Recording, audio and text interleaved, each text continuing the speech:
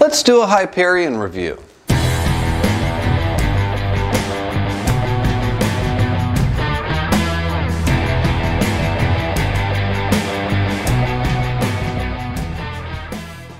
We're going to kind of interweave these Expanse and Hyperion reviews, kind of alternate through the weeks until I run out of Hyperions and just have to stare down the barrel of the Expanse. Just bam, bam, bam.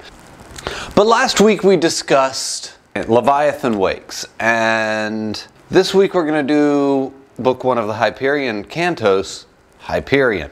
Now, in last week's review I said that it was completely and utterly devoid of style.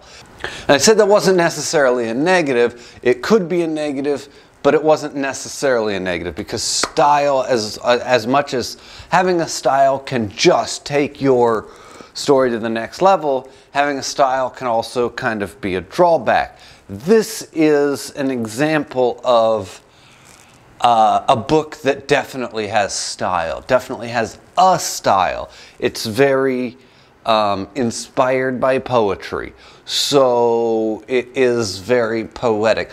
The language that Dan Simmons chooses to use is very flowery at times.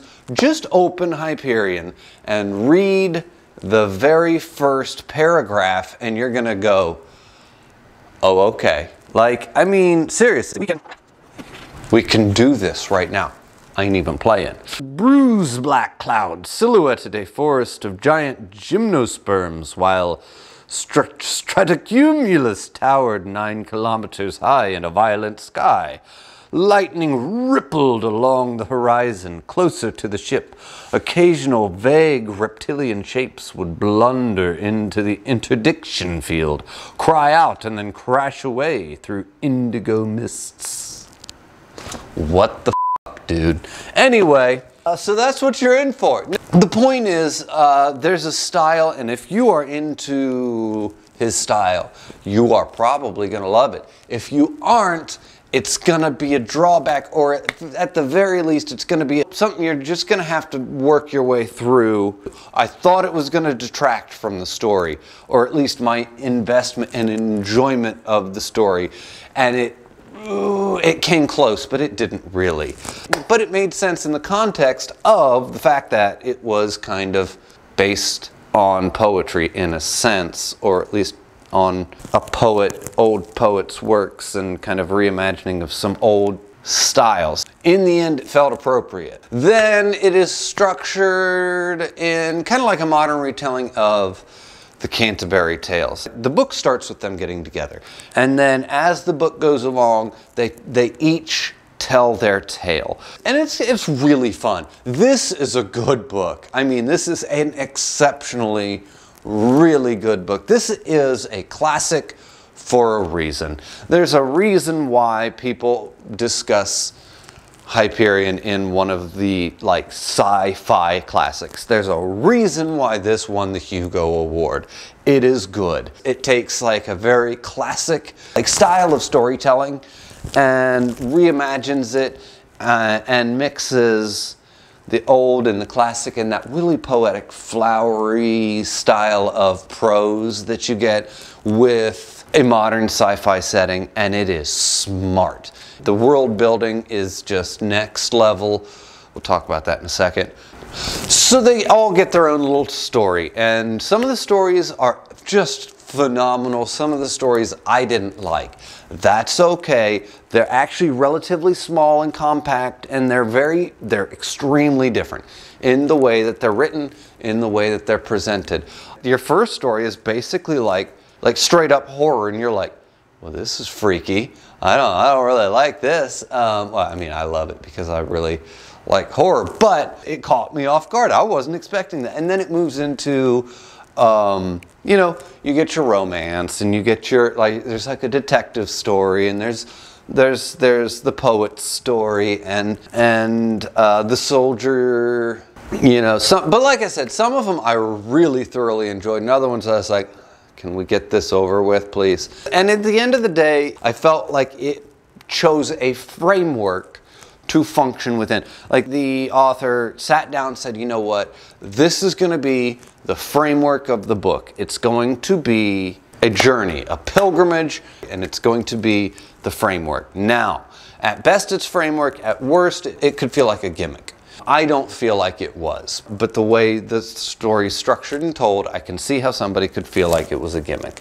But overall, the structure of this story is an absolute plus. It's a bonus, and they feel like they're actually being told in the voice of the character that's telling the story, and that I appreciate.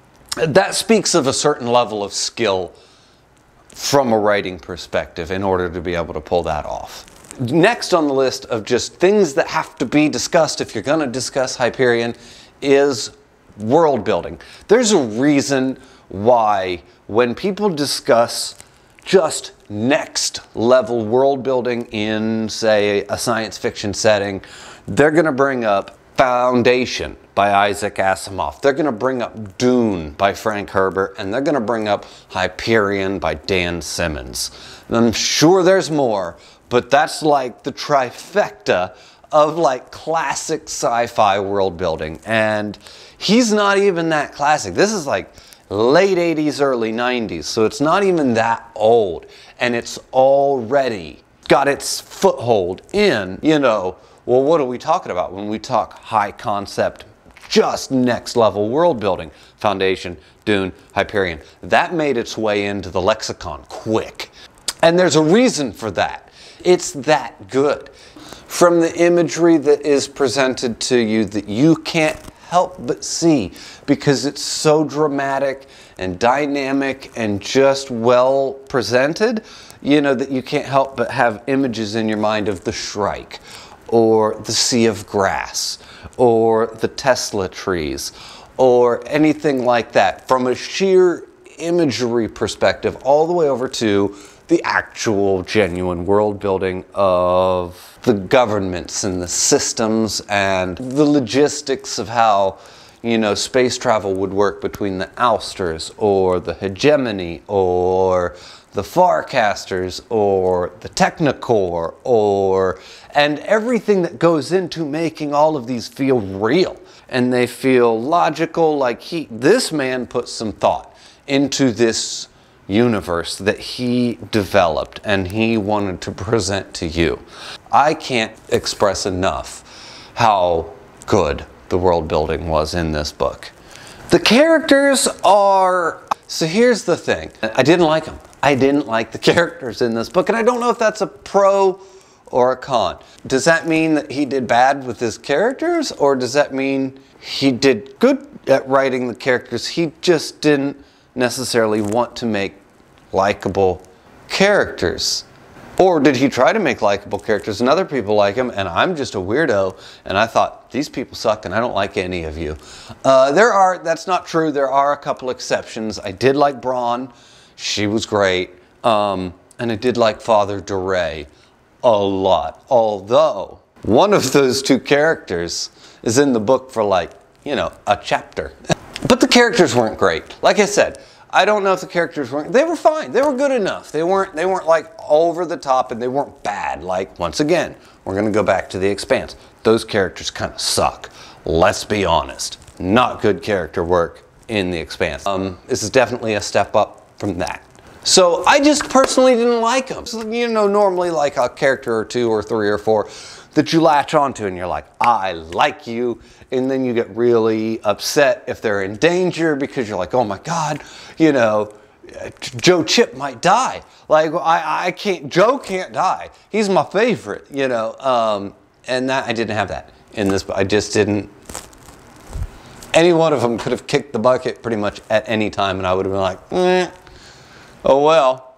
Also, so due to the fact that these people are all on a pilgrimage to the time tombs where they're going to have to do something. They're not even sure what they're going to have to do. They just know that they've been basically called here. So when they kind of get to this end place, the book ends. So it's about the biggest cliffhanger that you'll ever have because they don't do anything here. Because that's not what the book's about. The book is about the journey of getting there. What happens will come later. I don't recommend picking this book up unless you have enough time to pick the next book up. You're pretty much going to want to go straight through. And the end is, it's good. It was like, other than being a cliffhanger, it's good. It's, once again, the imagery could be, as weird as the language was, the imagery could be great, and some of it could be just amazing. Like this, you can see this being the end of just a great epic movie. Just the way that the book ends, them heading out, now that they're all united and their stories being told, and we're gonna go do our thing, and what's happening above and below and around, and just, you get a feel, and then it's just like, and curtain, and you're like, oh no, like, what's gotta, you know, but it was good. I really can't say enough. I really can't say enough about this book. Like I said, there's a reason the world building is hailed for what it is. There's a reason this won a Hugo. There is a reason that there's a reason for all of it, and it is fantastic. I will give this one a solid, I'm gonna go all the way up to an 8.5. I was so pleased, so satisfied. I recommend anybody ever, period. Anyway, I love this book. I really highly recommend this to absolutely everyone, and I'm not kidding. This was a very, very, very, very good book, and it is a classic for a reason. 8.5.